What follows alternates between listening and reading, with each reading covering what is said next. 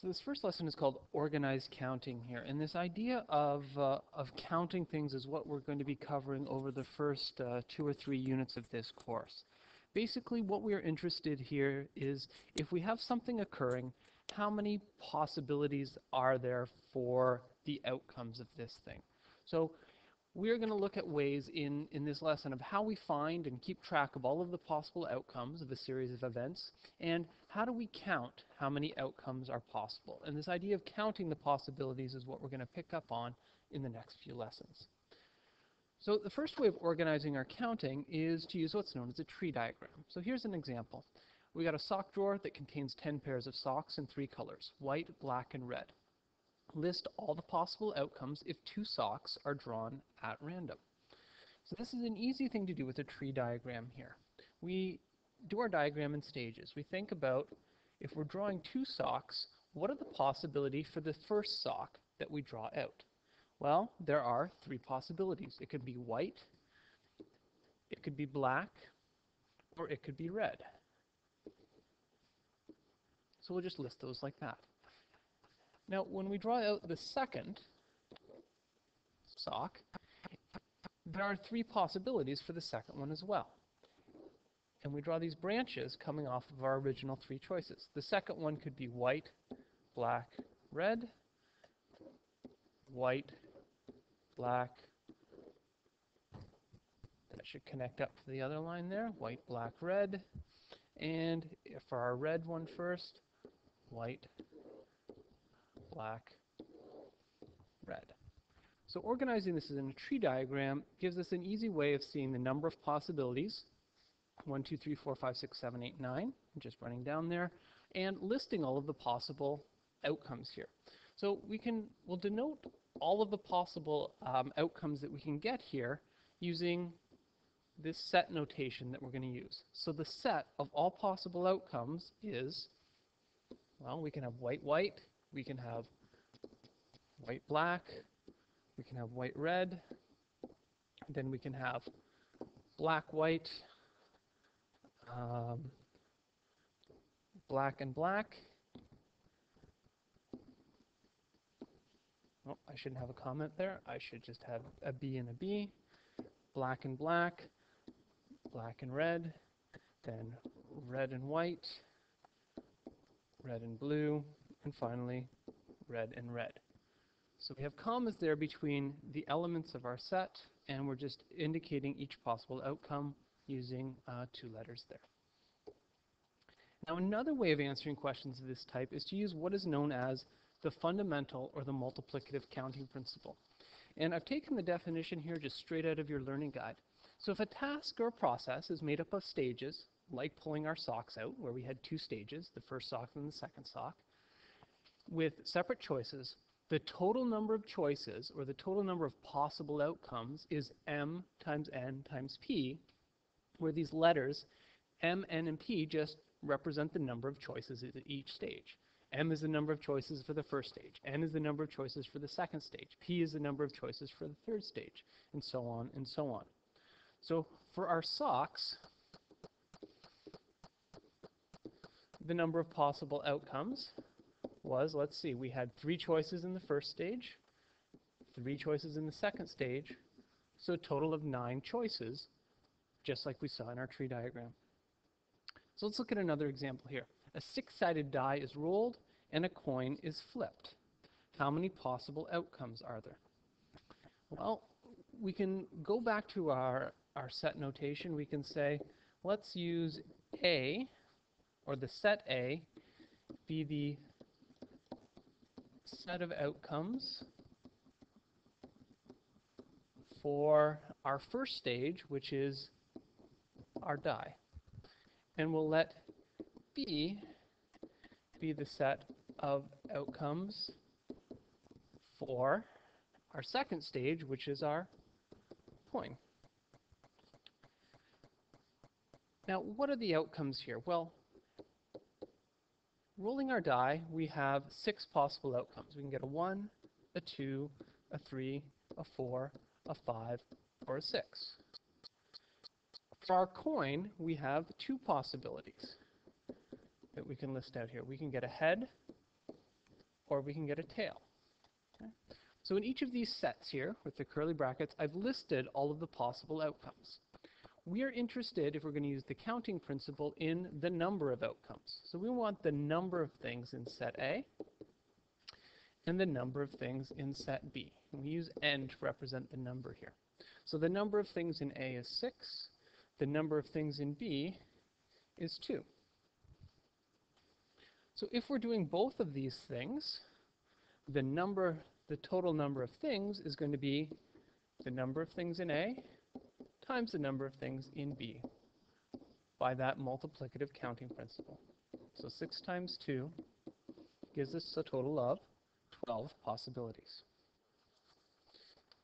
So let's put all of this together and take a look at a fairly simple problem that you might be asked to answer. A team plays 3 games of soccer. In each game, they can win, lose, or tie. List all of the possible outcomes. Well, this would be a good thing to do using a tree diagram. And we're probably going to need a little bit more space here, so I'm going to extend my page and move this thing way down.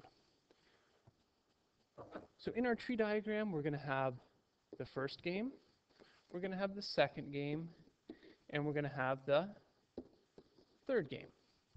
In our first game, what are our possibilities? We can win, we can lose, or we can tie. In the second game, we have the same 3 possibilities. Win, lose, tie. Win, lose, tie. And win, lose, tie. For the third game, again, we have the same 3 possibilities. Win, lose, tie. Win, lose, tie. Win, lose, tie. Win, lose, tie. Win, lose, tie. And then win, lose, tie. And notice I'm running out of space here. So these are easier to do if you got like a full sheet of paper devoted to this. So win, lose, tie. Win, lose, tie. Win, lose, tie. So there's our tree diagram. And over at the side here, we can list all of the possible outcomes. We'll just say that E is equal to the set. And down the side here, we'll just list all of our outcomes here. So our first one here, if we just follow this along, WWW is win, win, win. Then we've got win, win, loss, win, win, tie. Next up, we've got win, lose, win. Win, lose, lose. Win, lose, tie. Then win, tie. Win, win, tie, lose. Win, tie, tie. 2 T's. Now we're down to starting with L. So lose, win, win. Lose, win, lose. Lose, win, tie. Okay, so you get the idea going on and on and on and on. Okay, we won't finish this off. How many possible outcomes are there? Well, we could just count them going down.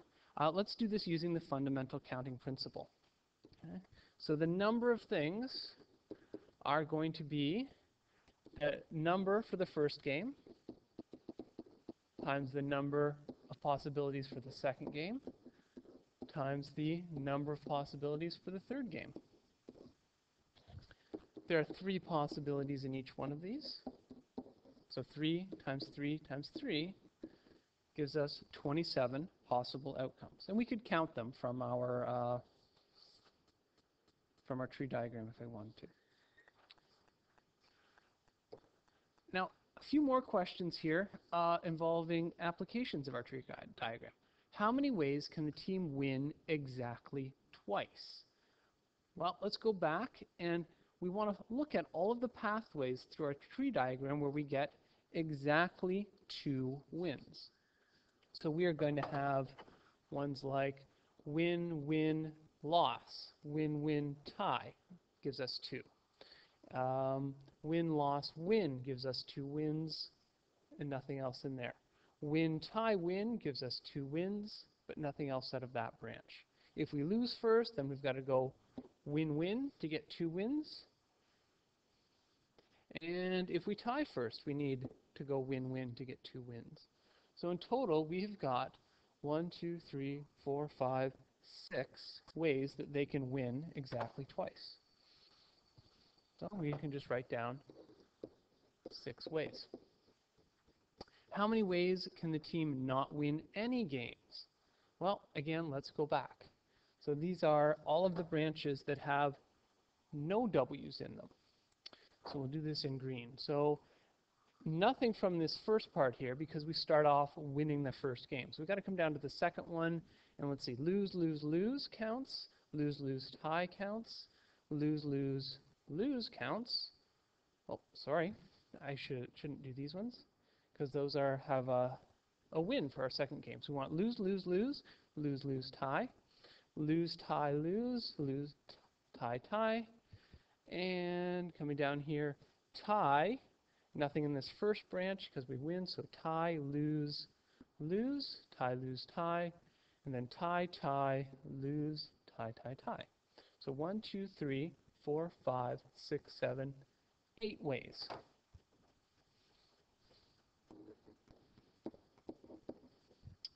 How many ways can the team win at least one game? And the way we're going to do this is we're going to use what's known as the indirect method, which is a method that we're going to use over and over again throughout this course.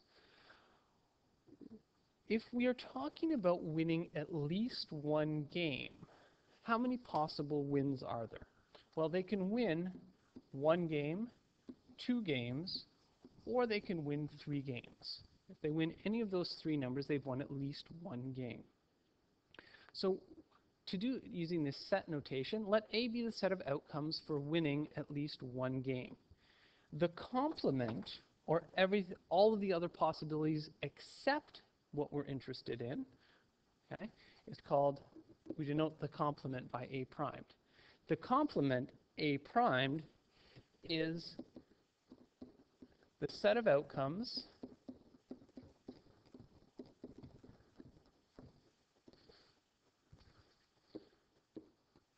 we should say for winning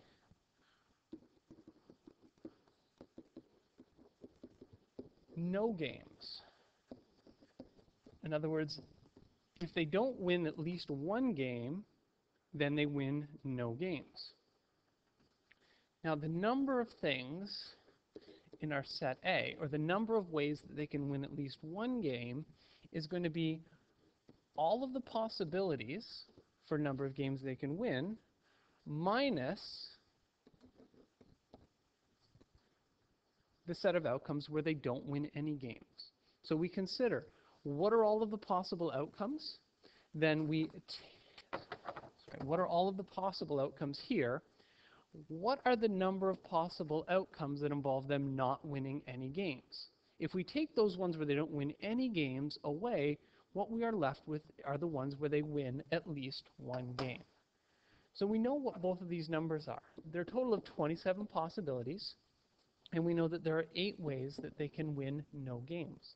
So the number of ways that they can win at least 1 game is going to be 19.